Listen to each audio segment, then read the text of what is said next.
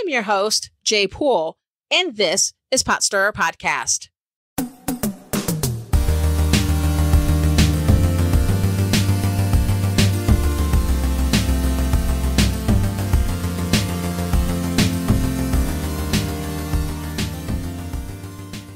Hi, everyone, and welcome to Potstirrer Podcast, where politics, religion, and history collide, and it's not always polite. Today, we have a very special guest. Allison K. Garcia is a licensed professional counselor and a Christian novelist. She is the author of the Buscando Home series and Vivir el Dream. She has written a number of short stories and has contributed to several anthologies.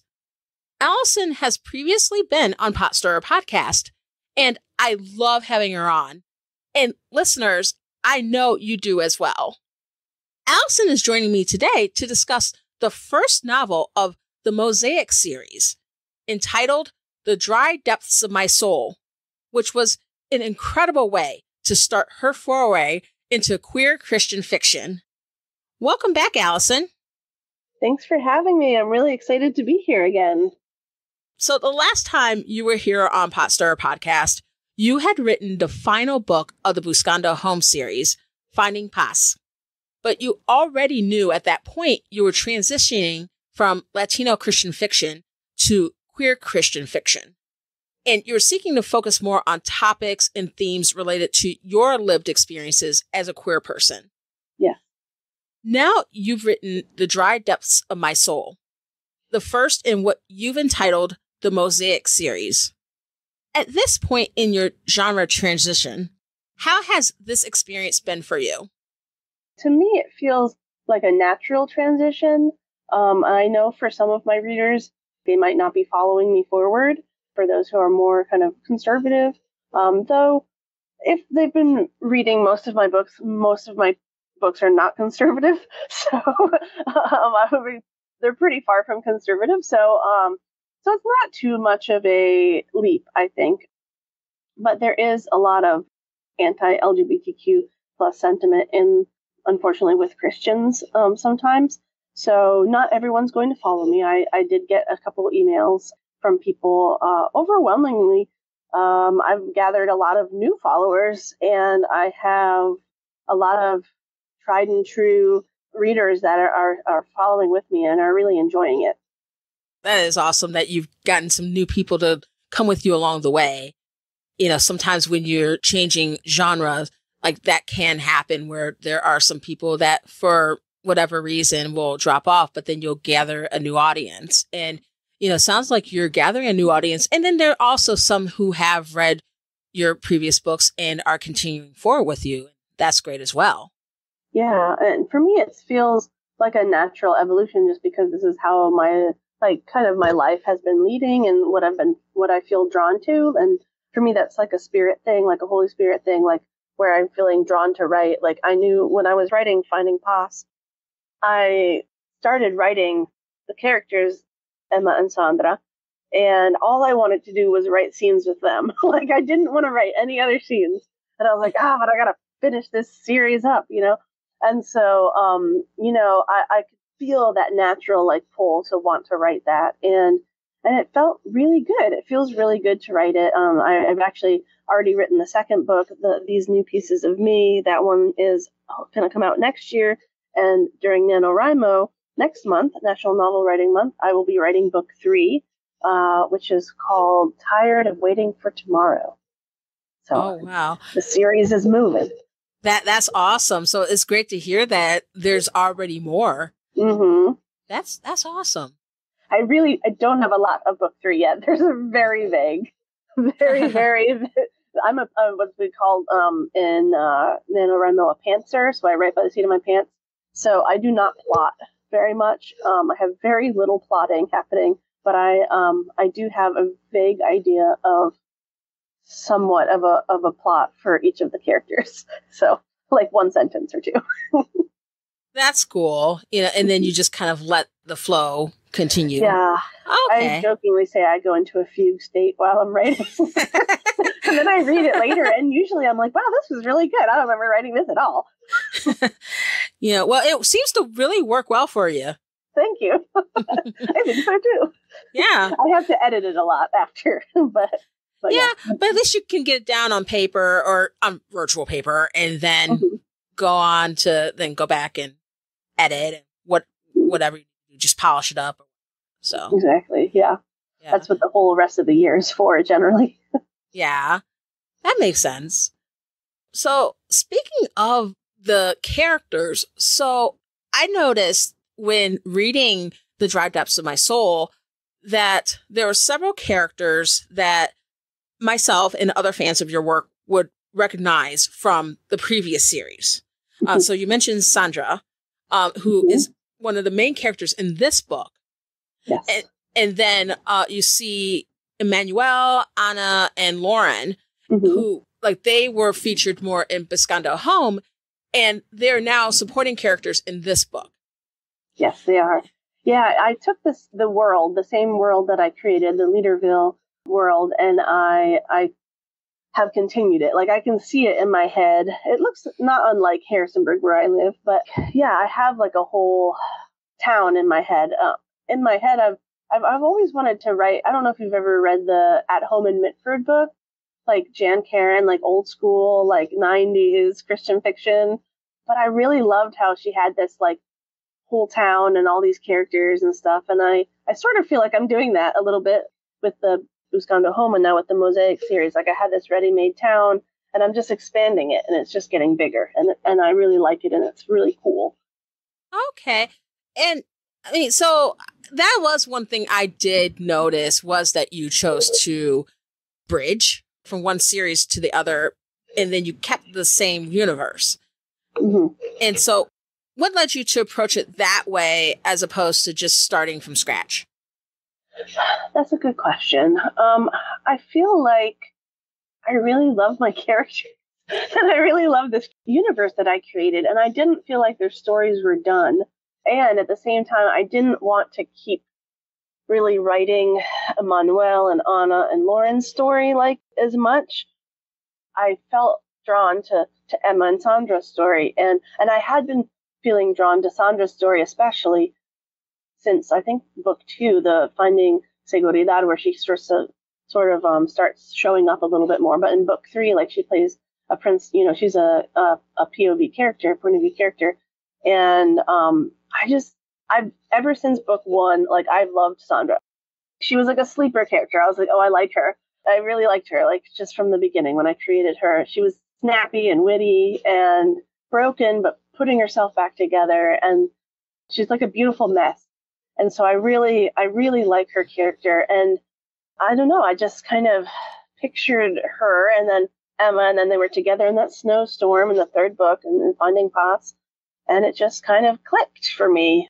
And I could see this budding romance happening and Emma freaking out because she didn't know that stuff about herself. And yeah, I just loved my characters and I wanted to pull them forward. And it's not that it was easier to, I mean, it is in some ways like easier to use the same universe. But yeah, I guess I just really love my characters. I think that's probably the long and short of it. Yeah, that makes sense. I mean, I could see sort of the pros and cons. I guess where I was coming from was just so, especially changing or shifting genres. So there's a couple ways I would think to approach that. So you could approach it where, okay, you're making a clean break from one to another. But then in this case, you have the same universe, but it's sort of a shift of focus, both in terms of which characters you're focusing on and then also what types of stories you're telling. Yeah. And I think like, I've never really thought about why I did this. I just did it. Again, this would be the pantser side of me. But I wonder if it's sort of, and I'm just being all therapeutic and self-analyzing myself here, but like, I wonder if that's sort of how my life went. I didn't change universes when I came out. I had to change a lot of people and my story shifted and things were different. And a lot of parts of my life changed, but my universe was the same. Some parts of my universe were different. But I think maybe I did it that way because that's sort of how things worked out for me. and it just flowed. But I never really thought about it, actually. It just sort of flowed. Yeah, that makes sense. Recently, I did another interview with another author. Her name's Emily English Medley. Mm. And she wrote a book called From the Moon I Watched Her, which is also a fiction book. And one of the things that she said that I can see how it applies here is you write what you know. Yeah. And so for yourself, you had your own evolution, your own journey to discovering or to like acknowledging certain things about yourself, specifically your sexual orientation. There's a process to that. And you can see that in this book as well. Like you can see it in The Dry Depths of My Soul with Emma, where there's an old life and there's okay, what she's been used to. And then she's getting these new feelings and trying to figure, which maybe aren't even that new, but it's like they rise up and it's like, okay, well, what do I do with this? Yeah, I think the Emma character, like, I won't say it's like a direct link to me because Emma's story is like different than mine, but I did sort of, rely heavily on my own stuff and also stories I've heard. I know I have a lot of queer friends and I hear a lot of stories and just, using my imagination to kind of fill in the gaps. Yeah, I think writing what you know, like, and this is something that I know and that I feel in my heart. And I did feel really called previously to write in the last genre, the Latino Christian fiction. And then I slowly felt like, that's not my place anymore. But this feels right. Like, and what I'm writing feels good and it feels like me now in present tense, Right. I could definitely see that. And I think that you can see that transition. Mm-hmm. I don't do a lot of podcasts, but I do another podcast with somebody. Her name's Niece. I can't think of the name of her podcast. And one of the things that she and I talked about was like, I guess I had written like a short story, like a queer romance. And she was like, oh, it's really good. Like, you must write them all the time. And I was like, actually, I've never written romance before. I didn't even like the genre. And then, I came to the realization on that podcast, like, as we were talking, that's probably because, like, if I tried to write straight romance, it was falling flat for reasons, and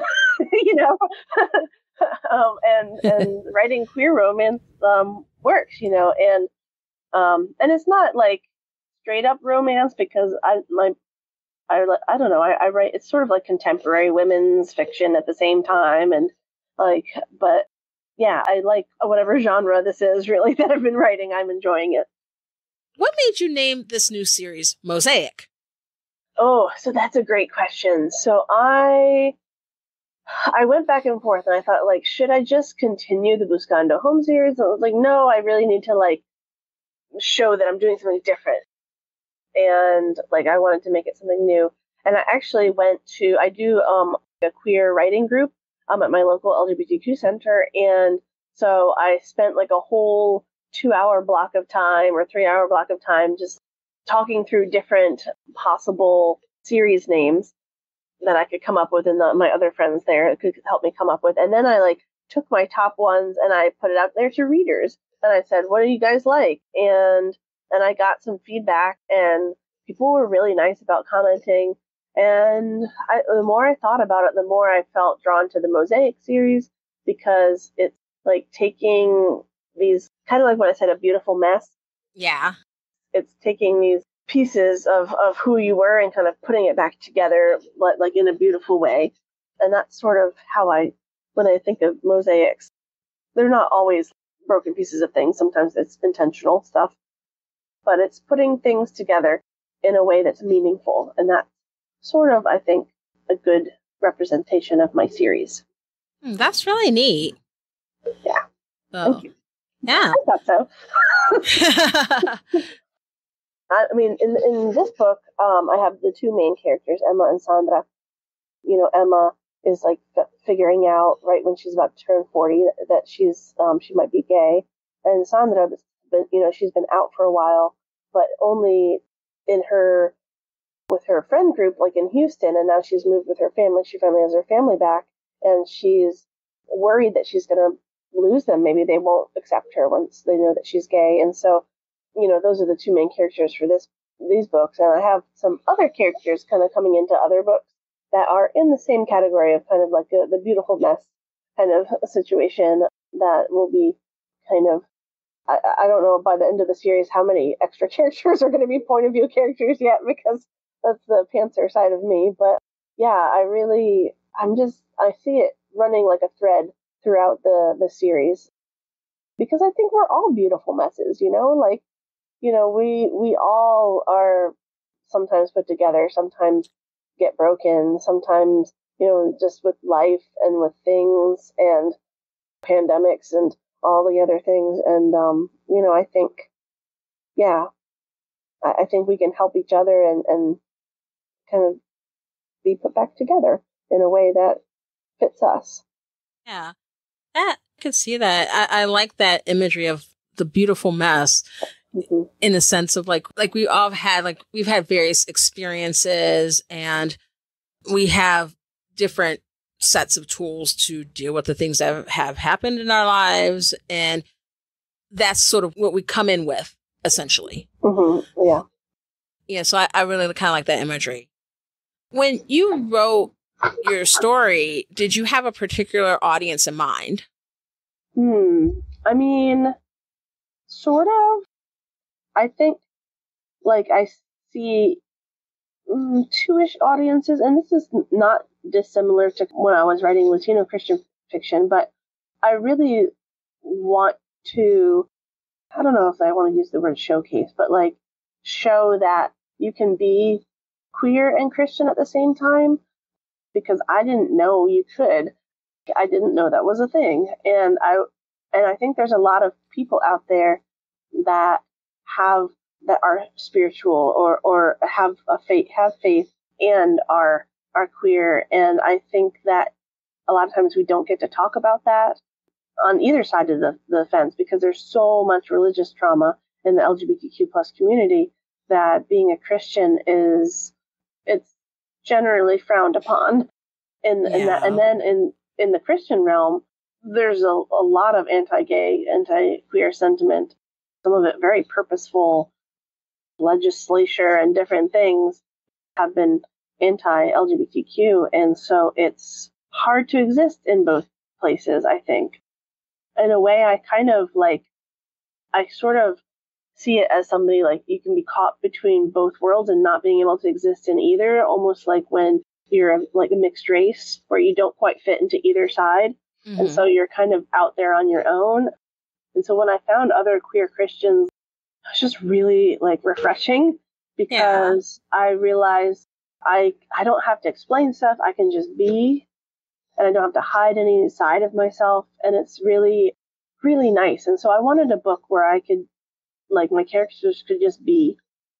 And some of my characters are Christian and some of them aren't. Emma is struggling, especially with faith, with her faith, and with what that means to, be a Christian and maybe be gay, because I think that's a scary question for a lot of people that are coming out later in life, or someone that is coming out and to themselves and maybe has a faith background. So I wanted some readers, maybe some queer Christian readers, to feel hey, I'm represented here. That's really cool. And also, I also want people to feel comfortable to and respect people's journeys. That a lot of queer people have left their faith behind and have left church because of all of the pain and trauma that they received. And I totally respect that. I have people that are in the series that are going to be in that realm as well.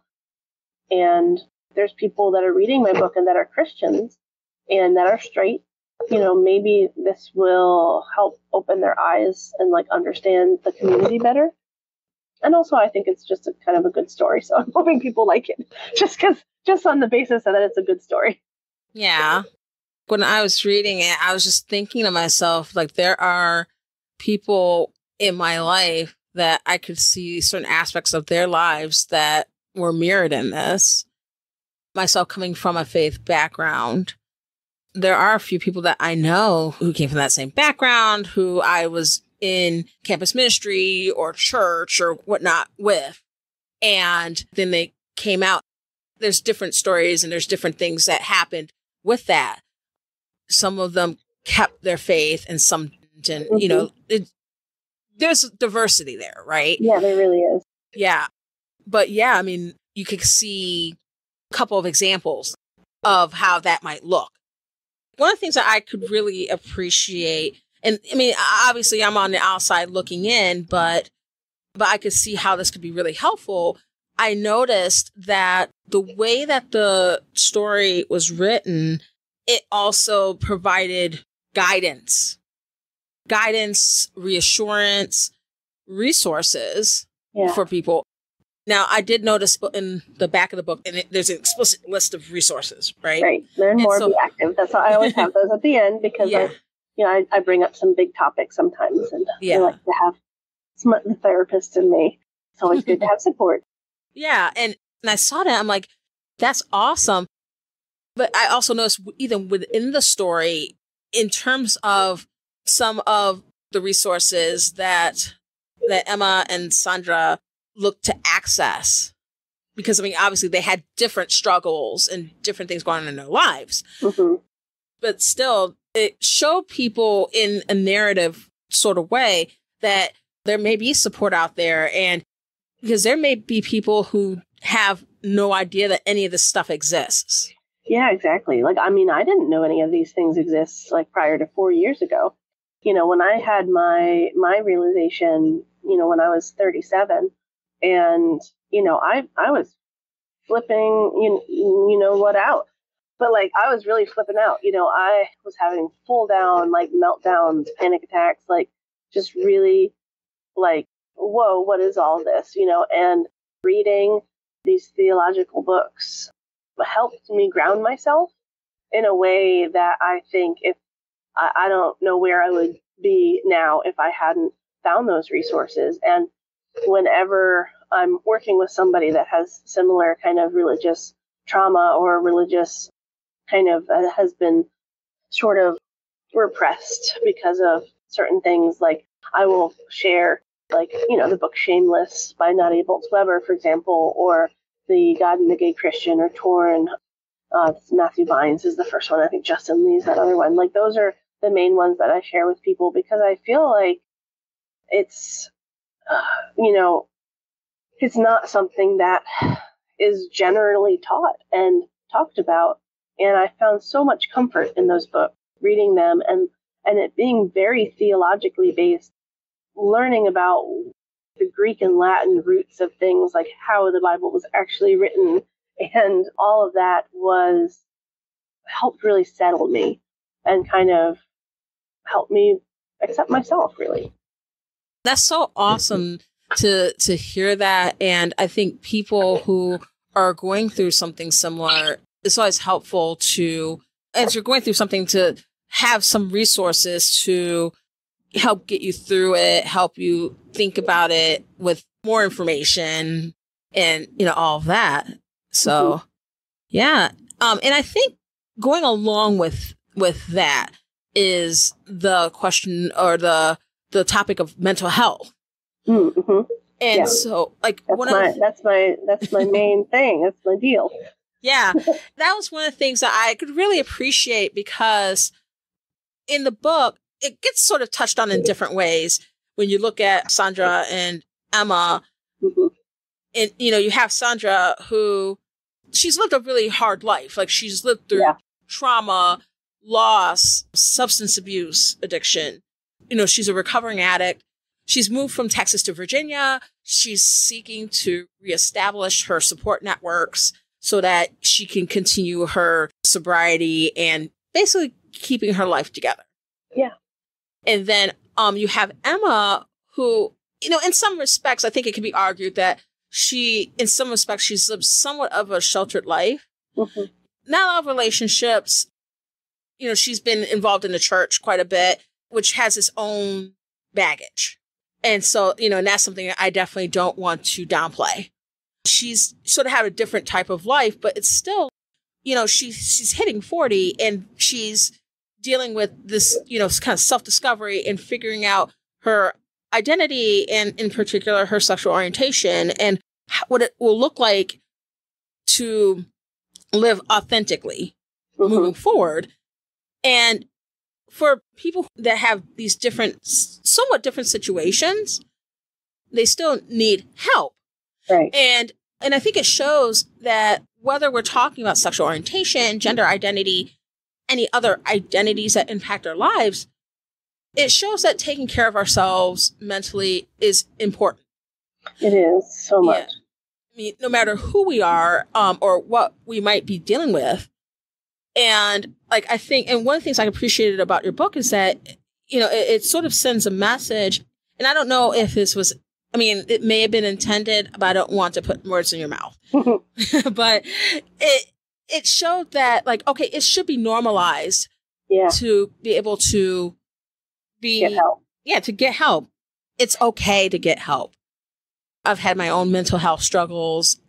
There have been times in my life where I've sought professional help. And that's okay. And I think, that should definitely be normalized.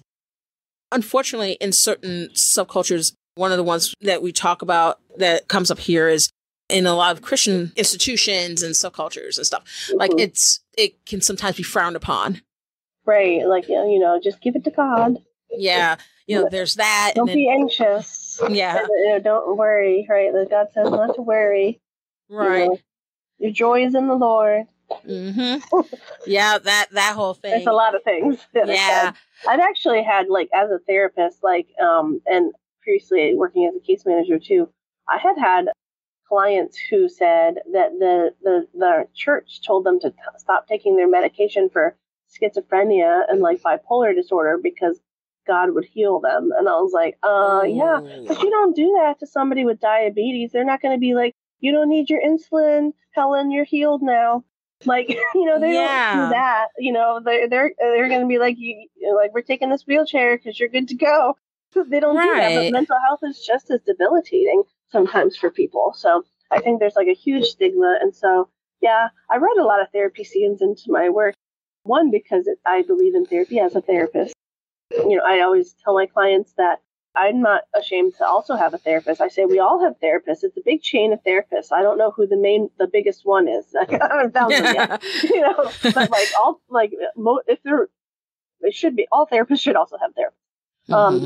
And so I think it's normal for me to talk and write about therapy. And also for my characters, I write a lot of angst for them, so they need therapy. That's the thing. There's a lot going on there, and that's real life. Yeah. Well, of course, and that's the thing. I think a lot of us, things happen, whether it's internal or external, or a mix of column A, column B. Sometimes we need to maybe talk to someone, or even maybe join a group therapy, or, whatever the case might be, depending on what's going on. I think it's important to feel free to seek help. Mm-hmm. Yeah, it is. Yeah. Thank you for mentioning that. I think that is something that I guess I don't really think about it much when I'm writing my books, because I just kind of, I put it in there because I know it's important, but a lot of times, like I said, it just flows. So there's less thinking and just a lot of flowing. Yeah. One of the things that comes up in the story is the issue of church clarity. And I'm thinking about this in terms of Emma, well, to some degree, Lauren, but especially Emma and her relationship with the church she was a part of in the beginning of the story. Right. We've touched on this, that there is a contingent of American Christianity that opposes people who are LGBTQ plus, and, the idea of queer people being able to live in their truth openly without shame, condemnation, and discrimination. Right. So you'll have some churches that are very open one way or the other. Either they're open and affirming, or they are not, and they're going to tell you about it. Mm-hmm. But then you have these churches that I remember back in the day calling them seeker-friendly churches. Mm. And these are churches that advertise themselves as meeting people where they are. They oftentimes have contemporary worship. The sermons don't seem too threatening. They usually don't take divisive stance from the pulpit. Mm-hmm. So outwardly, they seem safe. Mm-hmm. But then once you get involved, mm-hmm. and then it's like you start to, let's say you try to join the membership, or you volunteer, or you want to volunteer or work at the church, or you want to be a leader, or you're in a position sort of like Emma in the Dry Depths of My Soul, where you're just vulnerable and you need to talk to someone. You figure that the leadership is someone you can trust. Right.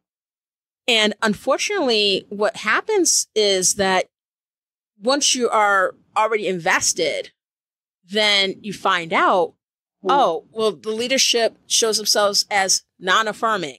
Right. Or sometimes even hostile. And so, in general, how important do you think it is for churches to be upfront about their stances regarding sexual orientation and gender identity? I think it's really important. My wife talks about this a lot. She gets really pissed with what she calls middle of the road Christians.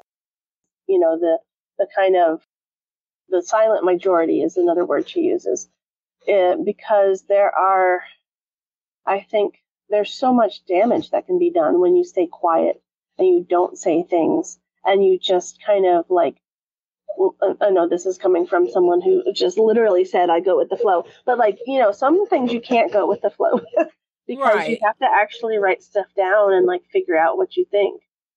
Generally, there's church doctrine for stuff too. And I think not having something, you know, it can be really harmful to people, especially people in marginalized communities. You know, like I know when I like was excommunicated from my church, I sort of knew where they stood, but they didn't really talk about sexuality much. But when I started to do some digging to see, you know, what was there was the only thing that my old church had about sexuality was an old sermon with like a guest speaker with a woman who was a reformed lesbian. So there's this woman who's like, you know, like I was a lesbian, but God saved me from it. And I was like, that's not the vibe I want. Right. And then the other thing they had was a Sunday school class promoting, pretty much saying the culture and media is turning our kids gay. Like that was like, I don't know exactly how they worded it, but that's how it was. And I was like, oh, this is not a safe space. So when I went and I found like an affirming church, like I was ready to like, look, like how affirming is it? Right. Mm-hmm. So when I went in, you know, I soon learned that it was like completely affirming because there's different layers in churches to how open they are to gay people. Like there's the don't ask, don't tell type of churches where like you can be there as a gay person, but you can't talk about it. And you can't bring your partner and say that they're your partner, they're your friend, quote unquote, right? Right. You know, or like you can be there, but you have to be celibate. That's another one. Or you can be there, but you can't work with kids because, you know, you might do something to them, or you might like corrupt them, or you can't be in leadership because as a leader, you have to be not a sinner. And so there's all these layers, or you can't help with communion, and you can't help with this or that. So when I went to the church that I go to now, well, you're welcome in every single capacity. There was no boundaries, for lack of a better word. You were just like everybody else. Queer or not, like everybody was treated the same. And it was a really beautiful thing. And I wish more churches were like that, because I think when you put up those roadblocks, you're really saying like that you're not fully loved. You can't show up as your full, authentic self in this church and be a proper member of the church and do all the things everyone else is. You know, it's not really fair. So I do think that people need to be pretty clear about it.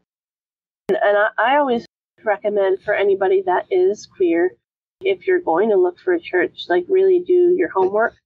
Look at the website. Do they have rainbows, or do they have a very inclusive statement?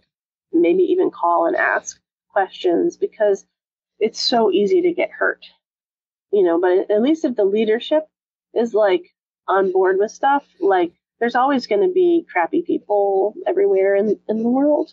Right. People that say things or people that are ignorant, but if the leadership is okay and they are on board and very affirming, you can at least go to those people and say, hey, like, I had a bad interaction with somebody.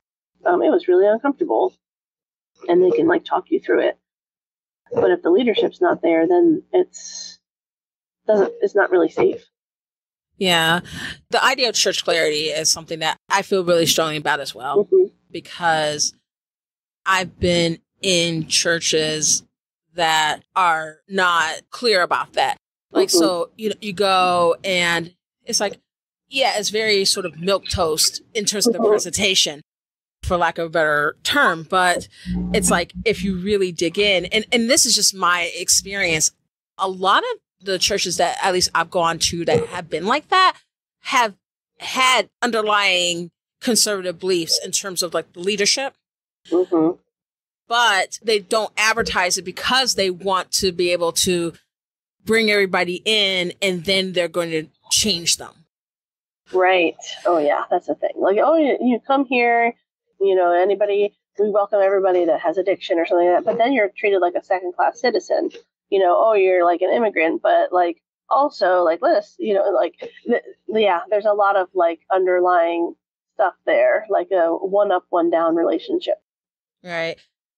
There's actually a website called churchclarity.org that, and it's not an exhaustive resource, but they're making the effort to try to have a resource to show, so that people who care about, who really feel strongly about like acceptance, like being in, say, an open and affirming church in terms of like sexual orientation and gender identity, as well as women in leadership.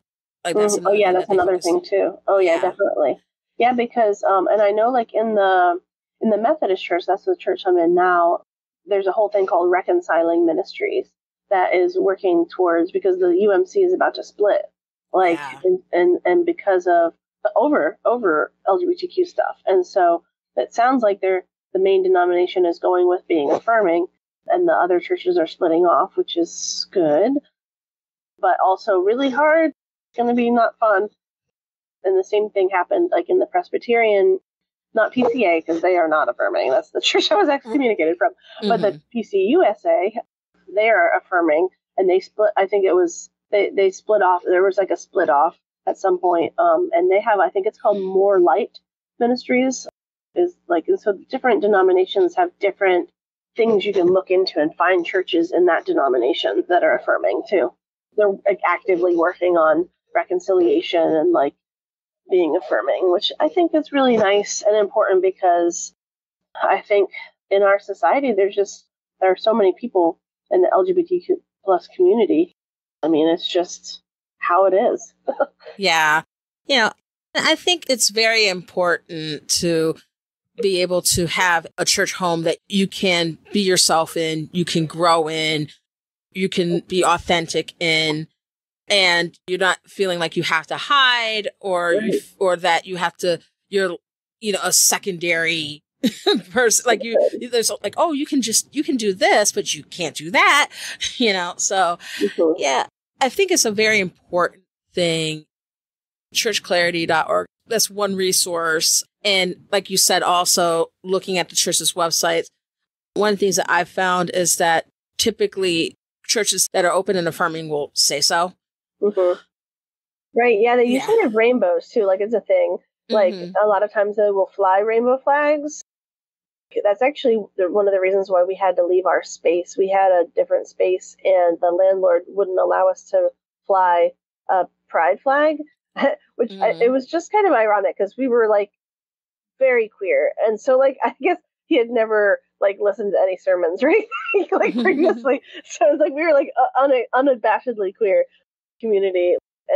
But I guess the rainbow flag was the last, that was the last straw. So yeah, we actually went and like left our space ended up renting a different space because of the pride flag. Like hopefully you're in a space where you can be more expressive and all of that at this point. Yeah. Okay, well, that's good. What would you like readers to take away from The Dry Depths of My Soul? A few things. I think it's important to highlight that everybody's journey is different. And no matter what your journey is, you are just as valid as the next person. And your journey is just as valid as the next person's. And just, like, it's never too late to figure yourself out and to get your life together in the way that you want to get it together. Like, it's never too late for that. I have a friend, a really good friend, who didn't come out till she was 60, you know? Okay. And, I mean, she's really happy now. Life is not easy, but, like, you know, I think it's never too late to be your authentic self, and figure yourself out. I think that's one thing. And I just hope that people can learn some things, maybe get some hope from the book. I hope they just enjoy it too. I really enjoy my characters, and I hope they really enjoy them too. And I hope they kind of feel like I do, that these people are sort of like, they almost feel like they're my family, like at this point, you know, like they feel like real people. And I hope that they read my books and they feel like that too. Yeah.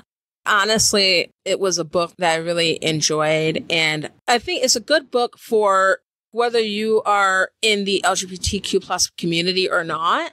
You know, it's such a good book to read just because there's so many themes that I think a lot of us can identify with. Yeah, especially if you are in that community, I think it could be really helpful, like especially like if, you know, in different places in terms of figuring out whether or not you'll come out, figuring out how you even identify, like just, you know, there's things to take away from it that, you know, I'm sure are helpful for people. And I think especially you speaking from your lived experience, I imagine that that'll make a particular impact. Yeah, I hope so. That's my hope. You know, I always try to write a good story, good with interesting characters and some angst, because I love angst. My wife always says I love angst. But, you know, like, it's life. That's, you know, there's always, life is angsty a lot of times. Yeah, it is. Yeah, so I like to make it true to life. And I just hope it feels real. And I hope it feels, I just hope people like feel something when they read it. Yeah. You know, they get something from it. Yeah, I'm sure that they will. I'm sure they will. So speaking of writing, so let's kind of quickly switch gears a little bit. So NaNoWriMo. Yay! Yes. Oh, NaNoWriMo is my thing. Can I tell you about it a little bit? Yes. Okay, so National Novel Writing Month, so it's NaNoWriMo.org, NaNoWriMo.org. You can go on there. It starts November 1st. You should do it. It's great. Pretty much all across the entire world, from here in Virginia to Cincinnati to Bangladesh to Australia, like every single country has happening there, and various regions. There's like millions of people, or at least hundreds of thousands of people, writing for one purpose. Like, each person is writing their own 50,000 word novel in 30 days. It's insane. It's wonderful. Speaking of beautiful messes, it's great. And so it's a lovely place to find community. Anybody who wants to write a book and they have an idea and they want to get it on paper, like, this is like a really great time of year to do it, because it's hard to write a book.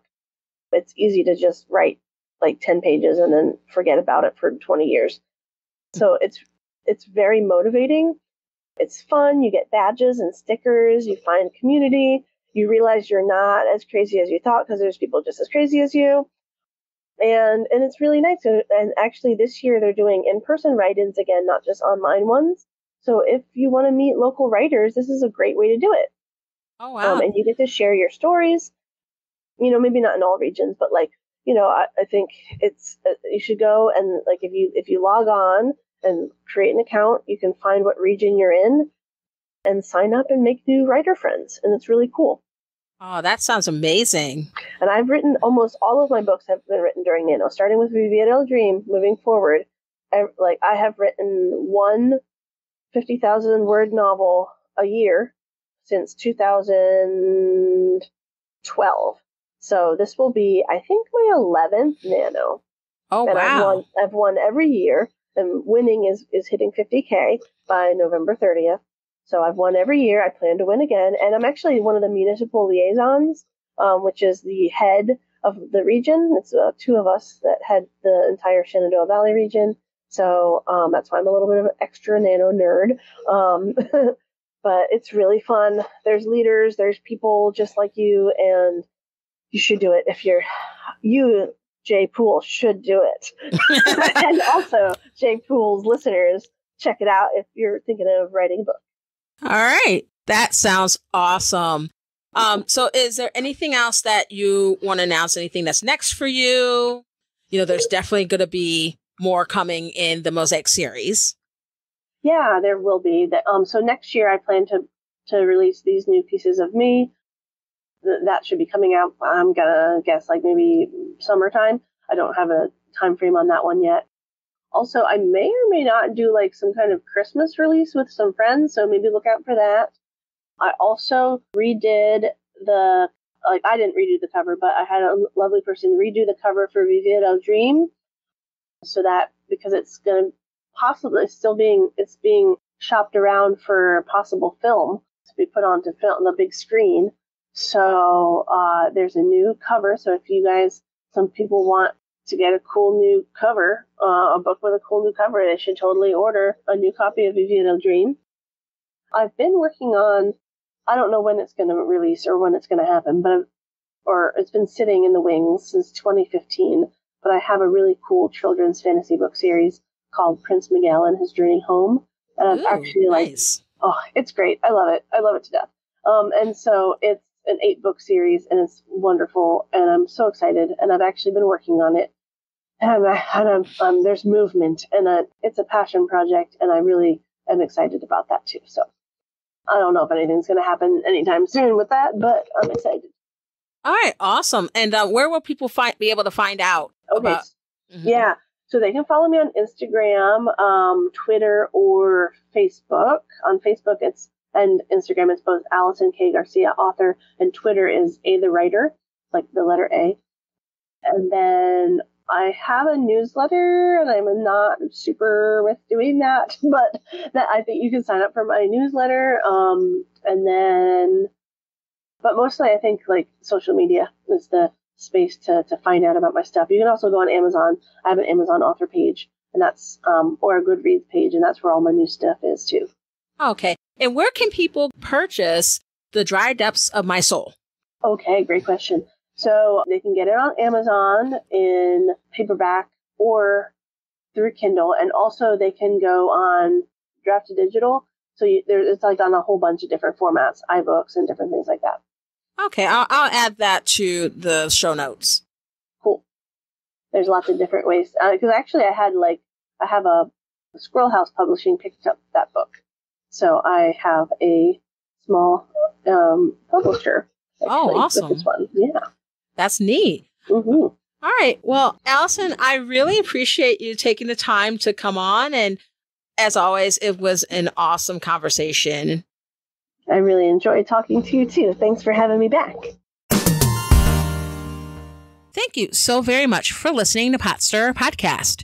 If you enjoyed this episode, you'll definitely want to listen to additional episodes and subscribe for free on Apple Podcasts, Spotify, Amazon Prime, or your favorite podcast player. And if you're really feeling Potstirrer Podcast, please give it 5 stars on your podcatcher of choice and leave a review. That's only so other people who like podcasts are more likely to check out this one. So I'd really appreciate it. Go to PotstirrerPodcast.com for new episodes, merch, and more. And I enjoy tweeting quite a bit, so follow me on Twitter at PotstirrerCast. I'm Jay Poole. Let's fight for America's future, because freedom is not free.